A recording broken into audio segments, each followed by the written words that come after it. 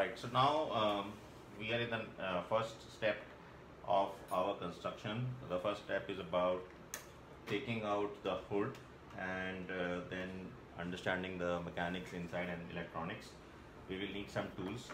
So one, we need a small screwdriver with a Phillips plus screwdriver mount. So this is required for places where a longer screwdriver like this cannot go, and of course these have got a lot of pins. So one we found is this Chinese made screwdriver, which is quite good. It has got a lot of bits inside, so you can change according to the type of screw which is being used in your vehicle. And we will also need a screwdriver which has got a long shaft, because some of the screws are basically mounted deep inside the plastics, so this one can't go there. So we will need something like this, a longer one, to kind of reach there. We will also need a nose plier, just in case something needs to be squeezed or turned. Most likely and hopefully we will not use it.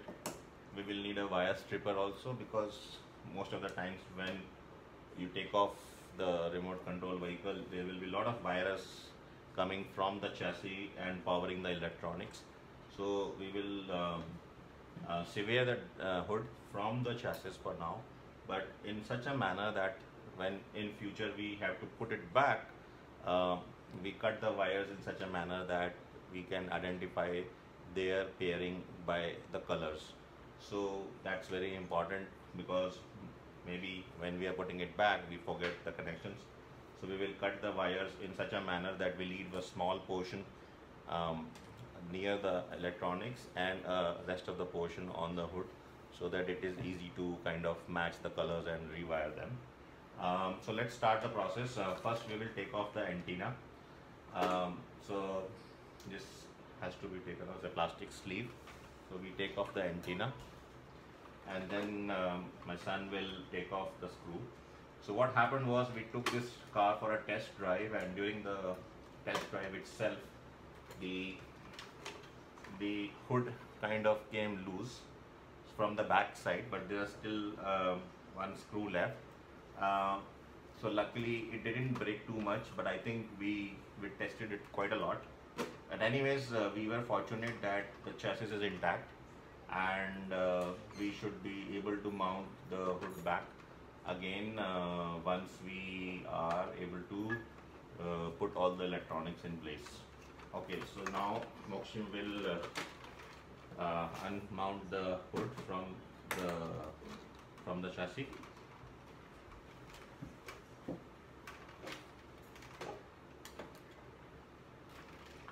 This screw. This is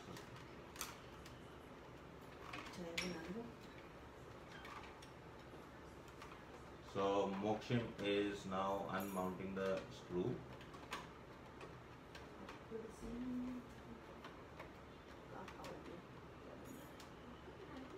So we are unscrewing one of these screws here, which connects the chassis with the hood. Done. So here we need the screwdriver with a longer shaft. At the back we required this one, but now because the rear screws are already broken, so we just have one screw to undo here. But when somebody else will do, we will have to get rid of at least 4 or 5 screws. It all depends on the design of the vehicle. Alright, so now you can see that the hood is separated from the chassis. What we'll do, we'll take out the antenna wire. So this is the antenna wire. We don't have to cut the antenna wire because it is connected to the electronics in the chassis. All the electronics are inside this chassis box. We will open it in a little while. But to basically make sure that we do not, this hood doesn't disturb us quite a lot. Can you hold it for me? What we will do is we will cut these wires, which basically they do nothing but just power the LED lights in the front. So we will use a wire cutter, And the way we will cut them is that we will leave a small portion of wire on the PCB here and rest here, so that if we want to join them later, we can join them and we don't have to worry too much, because we can pair them back by the color of their wire. So we'll cut them here. So one wire goes off, second one goes off, third, fourth, and now the hood is completely segregated from the vehicle. Uh, the number of wires that a vehicle has that are connected to the electronics in the chassis, they all depend on what kind of stuff they have got on the hood. For us, we were lucky that we just had two lights in the front, but sometimes they have tens of wires, but I've seen mostly they are used for driving lights and other fancy stuff on the car. So the hood is now separate. We will need hood later in the project, so we will put it on one side for now. And now let's focus on the electronics part. So what my son has done is that he has brought a magnet, so that all the screws that are being taken out, we can stick them on the magnet so that we don't lose them. So we put that here for now, and let's bring the chassis in front and let's understand the chassis now. So this is the back side, this is the front side. The front wheels are steerable. What he is doing now is that he is taking off this small PCB which was acting like a bridge between the wiring on the hood and the circuit inside. So what we will do is we will also cut this off for now, and now this small bridge goes away. This bridge has got nothing inside, just copper wires, so no other circuit is there. So I think we might get rid of it, but we will preserve it for the moment. You never know when we will need it. Next is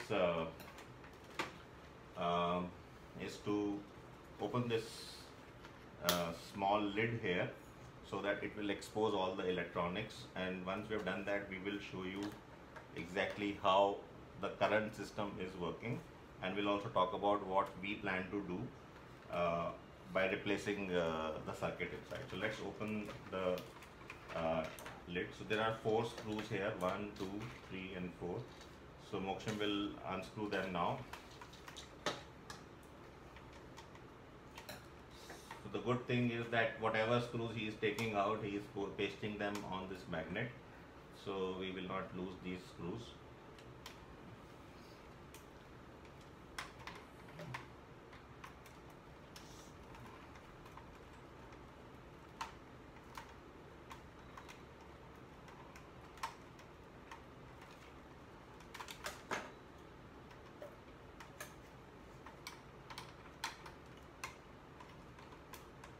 So in this right now what we are doing is we are only taking off those screws which are enough for us to expose the electronics. We are not kind of taking out all the screws. There are hundreds of screws in the chassis.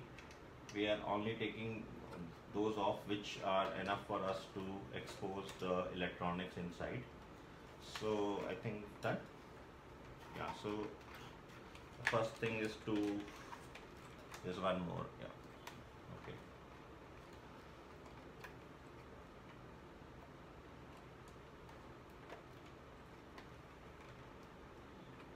You can use the nose plier to hold the screw.